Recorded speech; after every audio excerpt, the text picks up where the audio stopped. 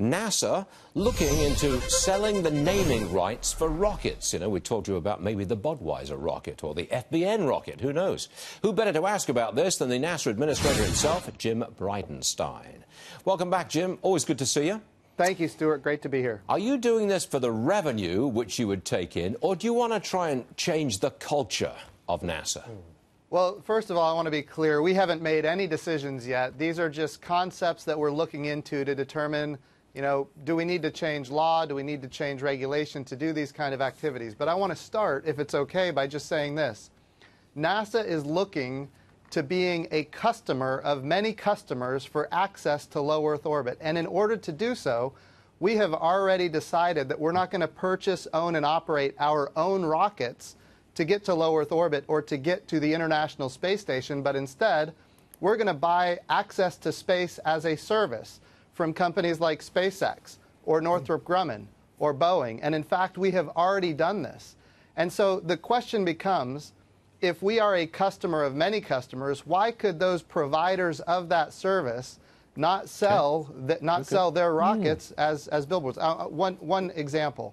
I drove to work this morning on the Metro here in Washington, D.C. The Metro, of course, is a government program. And yet on the Metro, it's covered with advertisements, and it's advertisements for everything under the sun. Right. So, look, it sounds like you're going to convert NASA into an almost a private enterprise company. Absolutely you're not. You're a government entity, but you're going to act like a private enterprise company. In some ways, yes. So again, where there is already a robust commercial marketplace, we want to be one customer of many customers for access to low Earth orbit. There's already a robust commercial marketplace there. What that enables us to do is drive down our costs, increase our access.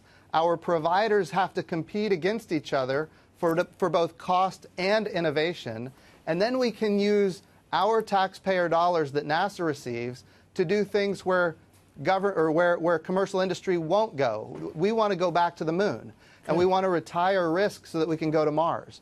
And the way to do that is to make sure that we're taking advantage of commercial markets where they exist, and then going further where commercial markets don't exist. Jim, there's nothing wrong with that. It sounds like a really innovative idea.